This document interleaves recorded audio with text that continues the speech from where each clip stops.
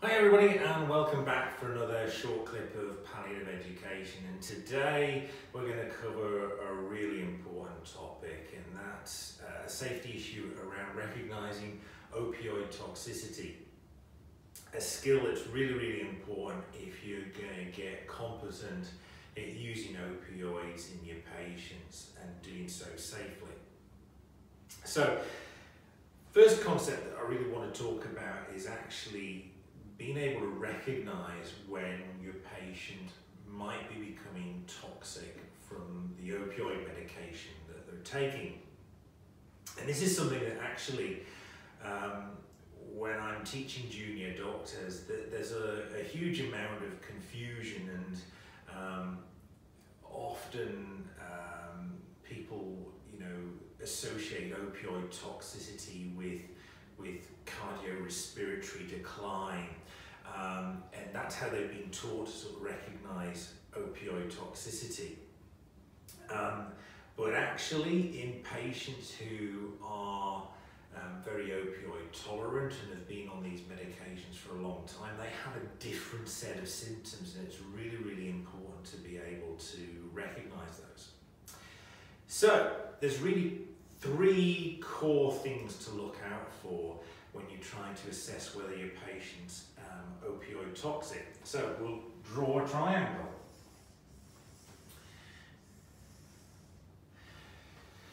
Now, the first sign that most people don't actually have too much difficulty with recognizing is the presence of pinpoint pupils.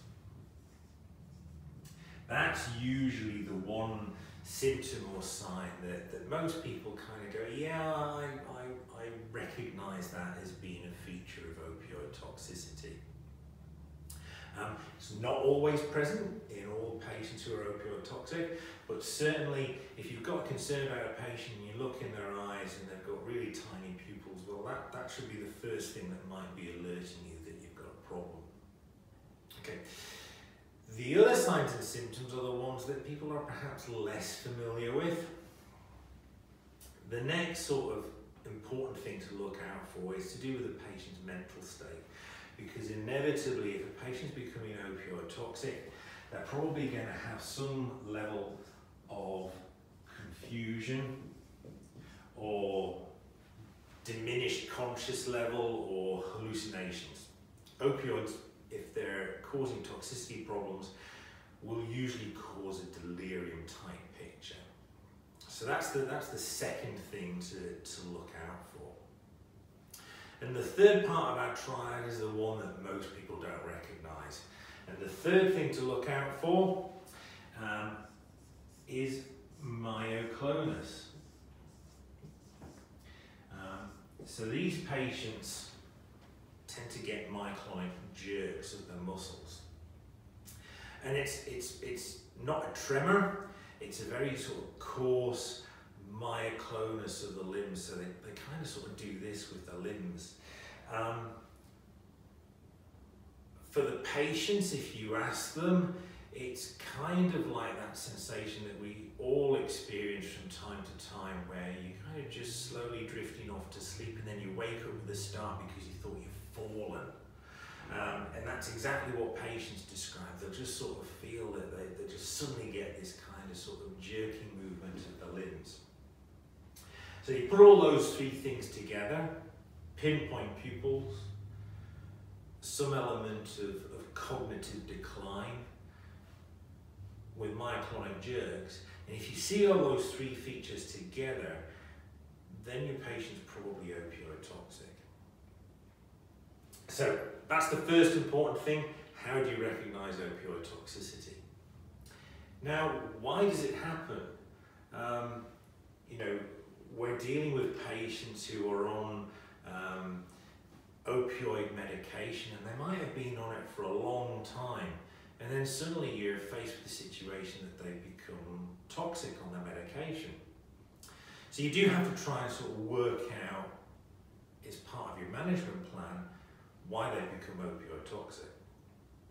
Now, one of the really big things that you need to be watchful for is the fact that opioids are excreted renally. So if you get renal impairment, that can have a big impact on your patient developing toxicity. And that could be just that the patient's become a bit dehydrated.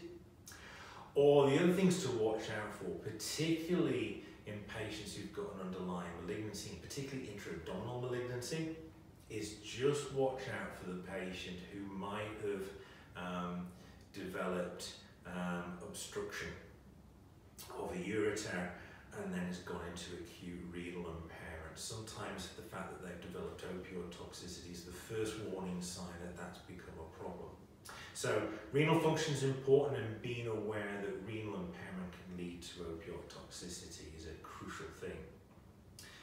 Now, the other thing that can happen sometimes is that actually you've had the patient on analgesia for some time, and then the patient's pain changes.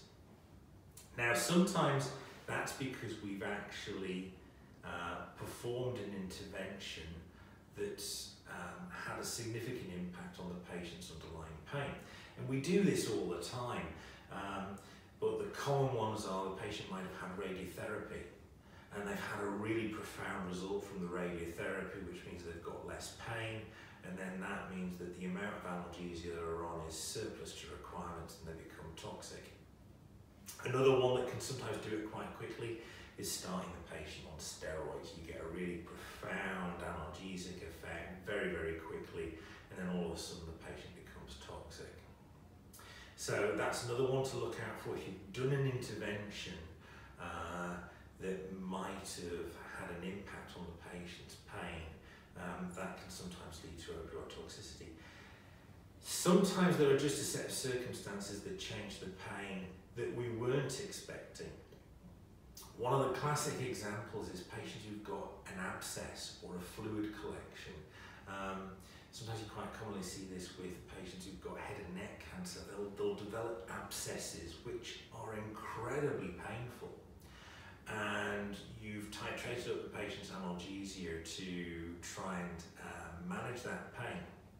But the thing about abscesses is they've got this nasty tendency to burst. And when they burst, because all the pain has come from the stretch and the tension of the abscess, that pain goes away very, very quickly. And certainly it's recognised that when you've got patients who've got fluid collections that suddenly have drained, you can get a very, very quick drop in the patient's pain, and consequently the patient can go opioid toxic very quickly. So there's a number of things you've got to be on the watch out for, some key questions that you've got to be able to determine when you see a patient who's opioid toxic, and try and get an understanding what's going on. What's their renal function, and has something happened that's fundamentally changed the nature of the patient's pain? Now, what do you do about it once you've recognised it? Obviously, if you've found some reversible cause like some renal impairment, then obviously you might want to put the patient on a drip, you might want to give them some fluids to try and reverse that renal impairment, and that'll certainly help with clearance of the opioid. But really, it depends also on what's going on with the patient's pain. Now let's take an example which is perhaps the simplest situation that you might encounter, where you've got a patient, you've recognised that they've become opioid toxic, and because they've become opioid toxic, they've actually got very little pain. You look at their drug chart and, you know, for the past 24 or 48 hours, they've hardly needed to use any extra analgesia. Well, in that case, you've got a patient who's very, very well analgesed, they're toxic on their current medication. It's fairly simple to recognise what you need to do.